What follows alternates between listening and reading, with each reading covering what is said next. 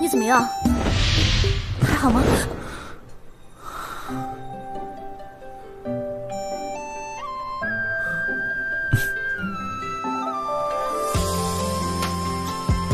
怎么？没事，抱抱就好。现在都学会调戏师傅了，怎么了？没什么，就想近距离看看师傅。亲，那个闷葫芦要成亲了。去了也只会失望。那弟子去拒绝。不必了。那我陪你去吧。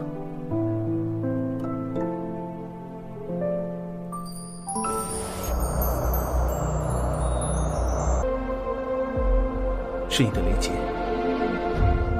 你妖丹归体，雷劫再现，我倒是要看看你这次要往哪儿逃。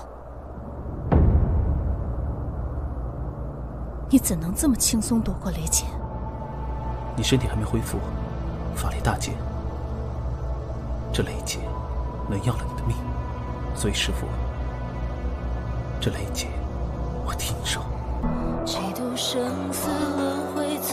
不，这不可能！这一次，我再也不会让你一个人了。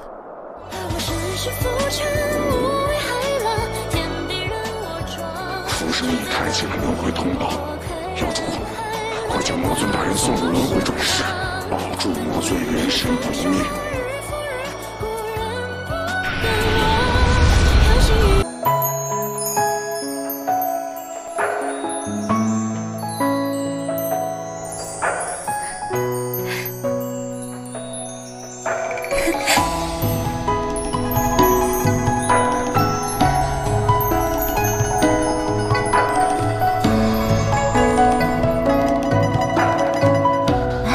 这就是孟福生，听说出生没多久就克死了父母，也不知道怎么活下来的。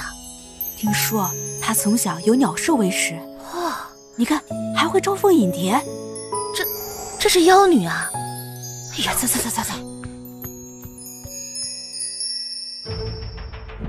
今天你们两个只有一个人能活着出来。阿月，听说庆丰楼的酒是出了名的香，你有机会一定要去尝尝。好。别过来！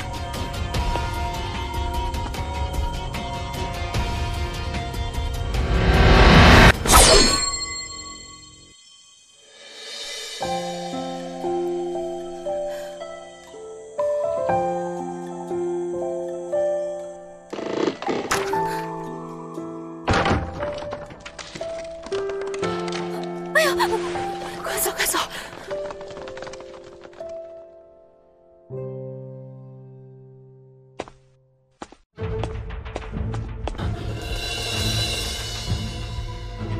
那总要给点希望，失望的时候才会更加绝望。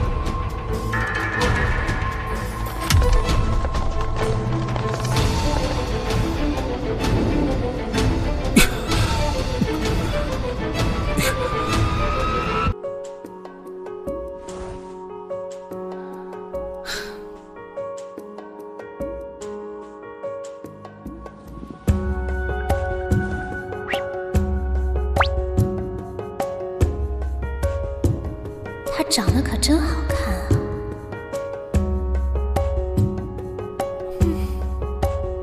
啊！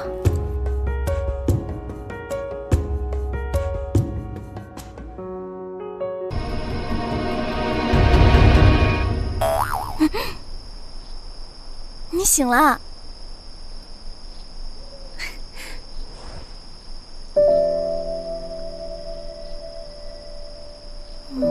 烧退了，不过还是得喝药。你不怕我是坏人吗？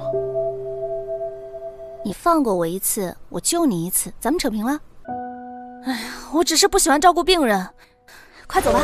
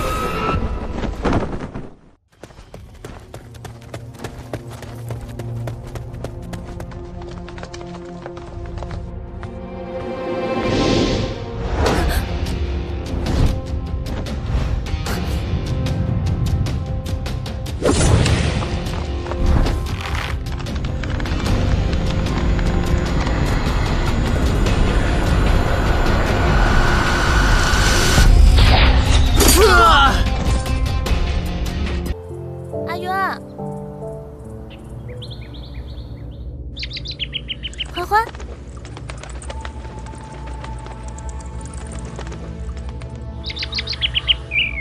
欢欢，你怎么了？清晨就是被你这副懵懂无知的样子骗了。你可以一次两次的选择忘记，却要将所有的过去留给有记忆的人。你什么意思？我忘了什么？想知道？可惜你已经没有机会了。我等这一天已经等了太久了。从此天上地下，我不想再听到浮生这2个字。你今天进了这里，我倒要看看谁还能救得了你。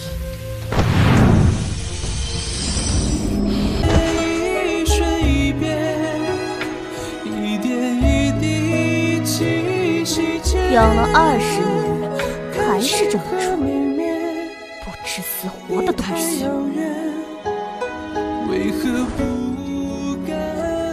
我的名字叫静夜，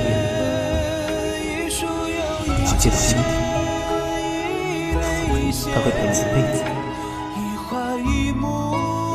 我的名字叫静夜。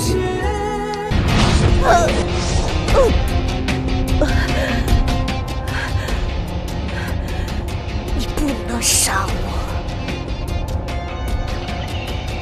不是，你不能杀他，你违规神位，是神的反噬，不是你能承受的。清晨，今天谁也救不了你，包括你。